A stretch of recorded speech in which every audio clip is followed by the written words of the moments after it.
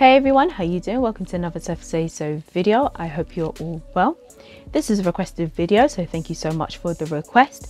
And as the title suggests, today we're going to be talking about one of the biggest girl groups to come out of the UK, and that is Mis-Teeq. So scandalous. You're dangerous, just get it up. The way you move, so scandalous. But as always, a very quick disclaimer. This video is purely done for entertainment, informational and commentary purposes. It's not to mock anyone, it's not to disrespect anyone. It's purely various information I found on the interwebs put together into one easy to digest video. So as always, we're going to keep it cute, we're going to keep it polite, we're going to keep it respectful, and let's get into the video.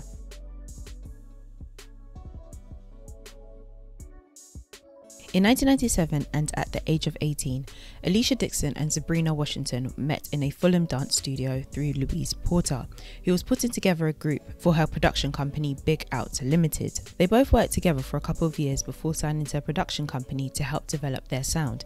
However, they still felt that something was missing and that the group wasn't complete. This is according to an article in The Guardian in February 2002. Both Sabrina and Alicia worked with Louise Porter for a couple of years until they were eventually joined by Tina Barrett, who many of you know is a member of S Club 7, but we'll get back to this shortly. The duo became a trio and began performing. At the time, the group were called Face to Face. Also at the time, the group were unsigned and were still working their regular day jobs. Alicia was training to become a PE teacher at the time. Then Tina left to join the pop group S Club 7 after a successful audition and was replaced by Zena McNally, who started out as a backup dancer in her hometown of Birmingham, and Sue-Elise Nash, who had been studying a business degree at Middlesex University prior to joining the group. Eventually, the group changed their name to Mis-Teeq, and the group consisted of Sabrina Washington, Alicia Dixon, Sue-Elise Nash, and Zena McNally. And after months of recording, the group released their debut single Why in the year 2000. Won't you tell me why? Then in January 2001, the group released a garage remix to their debut single Why, and soon became a success in the underground UK garage scene. Why does love take so long?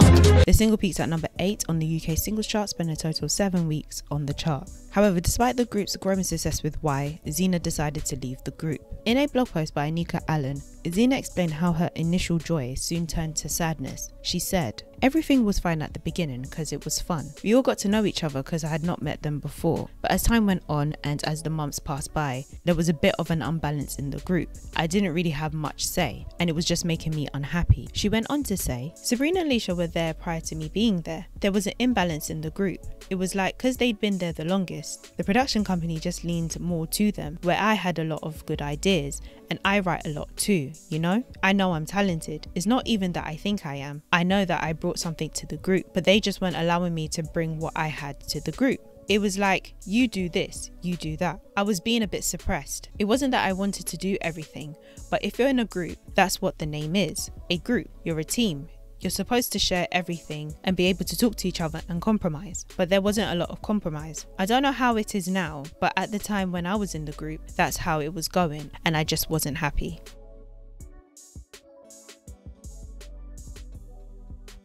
The group continued as a trio, and in June 2001, the group released their second single, All I Want, which peaked at number 2 on the UK singles chart, spending a total of 11 weeks on the chart. The single also entered the top 40 in Australia, peaking at number 31 on the ARIA singles chart, and the single peaked at number 23 in Belgium. Then in October 2001, the group released their third single, One Night Stand, which peaked at number 5 on the UK singles chart, spending a total of 12 weeks on the chart. The single also did amazingly well in Australia, peaking at number 17 on the ARIA singles chart, peaking at number 12 in Ireland, number 17 in Denmark, number 16 in New Zealand, number 14 in Norway, and number 24 in Switzerland. The group also released a US version of One Night Stand. Temptations, sensations, vibrations. At the end of October 2001, the group released their debut album, Licking on Both Sides, which peaked at number 3 on the UK albums chart, spending a staggering 38 weeks on the chart. The album also did well in Belgium, peaking at number 28. Also in 2001, Mis-Teeq picked up the award for Best Act at the UK Garage Awards and also performed at the 2001 MOBO Awards.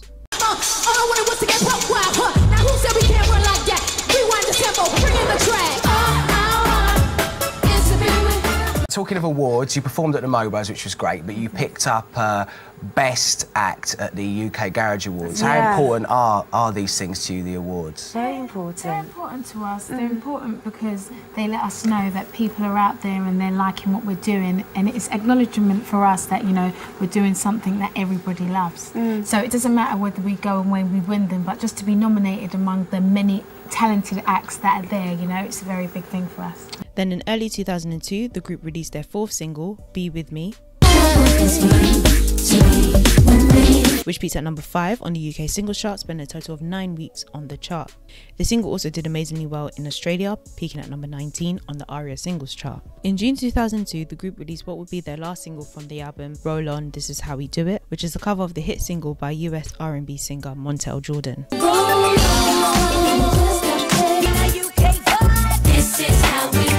Roll On, This Is How We Do It peaked at number 7 on the UK singles chart, spending a total of 7 weeks on the chart. The single also did amazingly well in the Netherlands, peaking at number 25. The single also featured on the soundtrack for Ali G's 2002 film Ali G in the House. The group also won the award for Best Garage Act at the 2002 MOBO Awards. The winner of the Best Garage Act is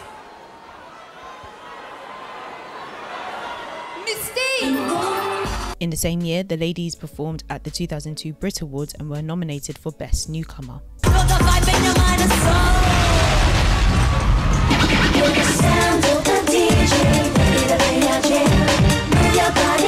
Also in 2002, Mis-Teeq won the award for Best Artist at the UK Garage Awards. They won the award for Best Band at the Maxim Women of the Year Awards and the award for Best Dance Act at the Capital FM London Awards. Also in 2002, the group supported reggae artist Shaggy on his UK tour. The group also opened the Queen's Jubilee concert at Buckingham Palace, performed at Glastonbury and Creamfields, all in 2002. The group then went on a short hiatus.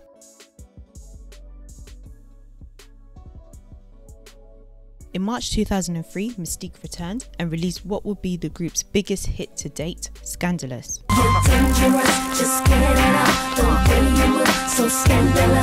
which peaked at number 2 on the UK singles chart, spent a total of 11 weeks on the chart. The single did peak at number 1 on the UK hip hop and R&B charts, spending a total of 1 week at the number 1 spot. The single also had international success in several countries, including peaking at number 3 in Scotland and Ireland, peaking at number 4 in New Zealand, number 9 in Australia and Denmark, peaking at number 11 in Greece, number 15 in Romania, number 19 in Belgium and Finland, number 25 in Hungary, and number 27 in France. And eventually peaking at number 35 on the Billboard Hot 100 over in the US, and number 2 on the US dance chart in 2004. Their hit single Scandalous was featured in a Coca-Cola advert or commercial, and featured as the soundtrack for the film Catwoman, starring Halle Berry, and was on the non-stop Pop FM radio station in the video game GTA 5. A reworked version of the hit single was used for a Giorgio Armani advert or commercial for the fragrance Armani Code. Scandalous.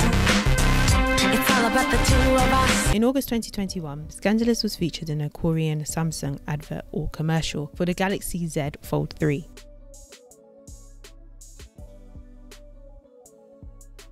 The group performed Scandalous on an Italian TV show in 2003.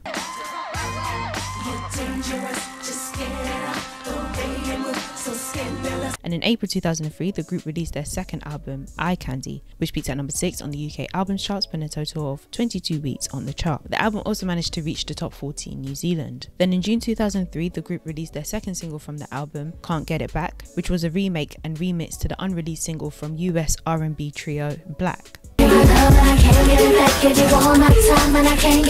The single peaked at number 8 on the UK singles chart, spending a total of 9 weeks on the chart. The single also did amazingly well in Ireland, peaking at number 14. Also in 2003, the group performed at the Capital FM's Party in the Park,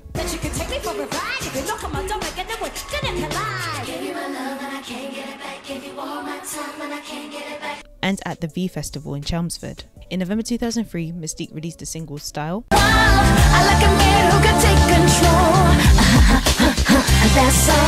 which peaked at number 13 on the UK singles chart, spending a total of 5 weeks on the chart. Also in 2003, Mis-Teeq were nominated for a Brit Award. And at the 2003 MOBO Awards, the group collaborated with US rapper Redman to perform a fusion titled Something Scandalous.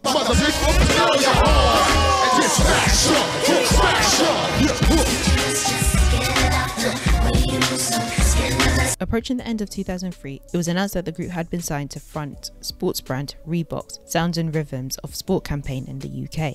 In 2004, Mis-Teeq began touring the US after the release of their single Scandalous and appeared on TV shows such as Pepsi Smash, Carson Daly and Jimmy Kimmel, according to the blog rareandobscuremusic.com. In the same year, the group released their compilation album in the US and Canada, titled Mis-Teeq. The album contains a selection of songs from the group's 2001 album Licking on Both Sides and their 2003 album Eye Candy. The album Mis-Teeq peaked at number 4 on the Billboard Heatseekers albums chart. However, between 2004 and 2005, Telstar Records, the record label Mis-Teeq was signed to, dissolved, leaving the group in limbo. That same year, the group would announce that they were splitting up and release what would be their final album, which was a compilation album, Greatest Hits, but contained a new track titled Shoo Shoo Baby, which was a cover of the Andrews Sisters' 1940 song. Greatest Hits peaked at number 28 on the UK albums chart, spent a total of 2 weeks on the chart. Shortly after this, the group disbanded. In an interview with Matt Haycox in September 2020, when asked why the group disbanded, Sabrina explained that the reason the group split was, number 1, her dealings with racism whilst being in the group. She said that her management at the time told her that as a black girl of the group, she cannot get the front cover. She was also told that she was not aesthetically pleasing. Number 2, she confirmed that their record company at the time went bust. She also said it was the right time for the group to break up. However, according to an article in the Mirror in April 2021, the reason for the split was allegedly due to Alicia quitting the group to go solo.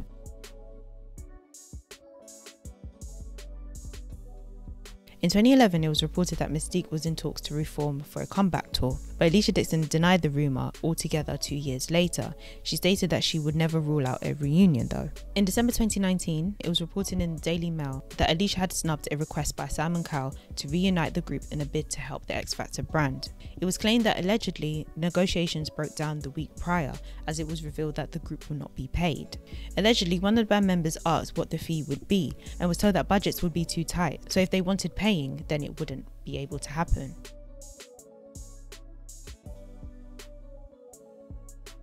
In an article on heart.co.uk in March 2020, Alicia spoke on the potential Mis-Teeq reunion. She said, "No, not at all. Maybe reunion for lunch." She added, "At the moment I'm making my own music, and as is Sabrina, so we're all doing our own thing. I've always said never say never, but I'm kind of getting bored of saying never say never, but that is the honest truth." On the 8th of January 2021, it was the 20-year anniversary of Mis-Teeq's first hit single, Why. Again in February 2021, when asked if the reunion would be happening anytime soon, Alicia said, "We haven't discussed a reunion if I'm honest. We do talk, we do communicate, and we've always said never say never. There's nothing in the works right now." Alicia went into further detail regarding why their record label went bust and why she wanted to leave the group when she appeared on The Dottie Show on Apple Music in October 2021. She said, "I don't know how many people know this, but we started working on a third album. We were in America. Scandalous was a top 10 radio hit in America. Whilst we were out there having success with Scandalous, our record company in the UK went bust. A lot of people blamed Victoria Beckham at the time because they were an independent label. They were signing all these acts. There was this whole thing in the media because they've signed Victoria Beckham. They were a tiny label and they'd spent a fortune signing her. So anyway, cut a long story short, they went bust. We're in America, we started working on a third album, but that was the point when I decided I wanted to leave the group. So that's why we didn't do a third album. I spent several weeks debating it with my close people. It wasn't a decision that I made lightly, but we got offered another deal. We got offered a major deal. I knew if I signed that deal, I'd be tied into the group for several more years. I thought, here's a clean out. Here's a way without me having to fight. I can just walk away. It wasn't that I wanted to be a solo artist. It wasn't that I was in the group thinking, it's my time now. I genuinely needed time out. It was a really intense 8 years of my life, and it changed my life. Had I been happy, because to me well-being is more important, I would have stayed." She added, "There were conflicts within the group. We've been on an emotional roller coaster as a group. It's just an intense relationship. We've had moments where we've not connected and we've not got on. We've been very respectful of one another in the sense that after all these years, we've maintained dignity. Anything that's ever happened with Mis-Teeq, we've kept it very private and between the three of us. We still communicate to this day. Mis-Teeq are definitely one of the biggest girl groups to come out of the UK. They had 7 consecutive top 10 singles, 2 platinum albums, and have sold approximately 12 million records worldwide. Honestly, it would be nice for Mis-Teeq to reunite, and as I've said in previous videos, it is not unusual for groups to get back together, even if it's for a one-off performance. But let me know what you think. Should Mis-Teeq get back together, or do you think it's best for them to move on with their individual projects? I'm coming out with a video on that one. And that brings us to the end of the video. I hope you've all enjoyed. For those of you who made it this far, thank you so much for watching. I hope you've enjoyed. Don't forget to like the video, share the video, subscribe, and comment down below. Thank you again for the request, and I will see you all in my next video. Over and out.